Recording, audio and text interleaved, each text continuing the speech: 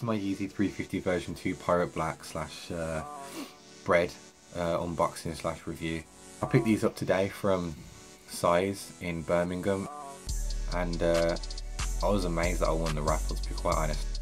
These bad boys right here are crazy.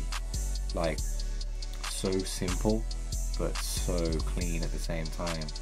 Like, it's the exact same as every other 350 version 2, apart from the belugas. Obviously they were grey with the orange stripe down the side. But yeah, this has no real visible stripe, as you can see, but there is still a stripe there, believe it or not. I'll show you on the toe box. You can see it just stops there.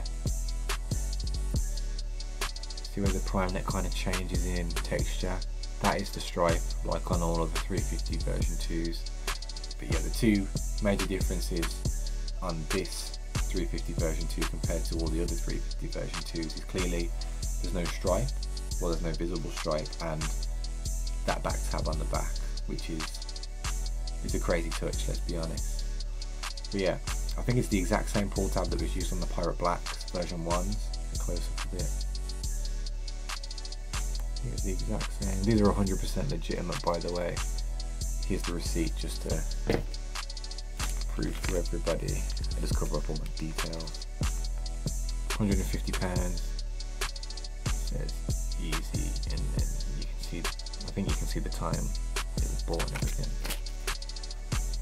But yeah, on the insole, it's got Yeezy and then the trifoil, I think it's called, with it says Yeezy Adidas, but it says it in white, which is strange considering that everything else is black and red apart from the boost on the bottom.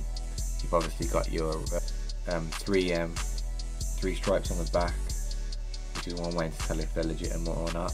This is the 3 stripes reflect, which they do on my other 350 version 2s. These are the Oreos, the black and whites. But yeah, back to these. So yeah, such a clean shoe. Obviously it's prime knit along with boost on the sole, same as every other version 2 sole with boost, which is, I personally think it's a bit harder than version 1 boost or ultra boost, stuff like that, NMDs. I think it may be because it's encased in plastic. You have your Adidas logo on the bottom, which is a nice touch too. These are a size UK 9.5. People were saying that these either fit too small or they fit perfectly, true to size. So on these I went true to size, and on these I went a half size up. These fit great, although my foot does touch the top of here, which isn't a problem, to be honest. It's still comfy, there's no problem in it. And my toes stop about there, which is plenty of room. I've heard people that have bought size 8s or 9s been true to that size and their toes have been up here, but I bought these in a 9.5. I haven't tried them on yet, but I feel like when I do, that they're going to fit a lot more comfortably. I mean, these fit comfortably, but I feel like these are going to fit more comfortably due to going up that half size. These fit a little bit more narrow than belugas. Like all of the V2s apart from belugas, apparently the belugas fit like true to size because they're not as narrow here. See that plastic that dips in? It's not as narrow on the side here, it's more out, and apparently that makes it fit a bit better, but people are still having to go like half size up or a full size. But some people fit in them true to size and they were comfortable, but I've got quite a narrow foot, so true to size in these is fine. Half size up in these should still be fine. Here's the box that the Yeezy 350 version 2s come in. As you can see on the side, it just says core black, and red. And it's a UK 9.5, US 10.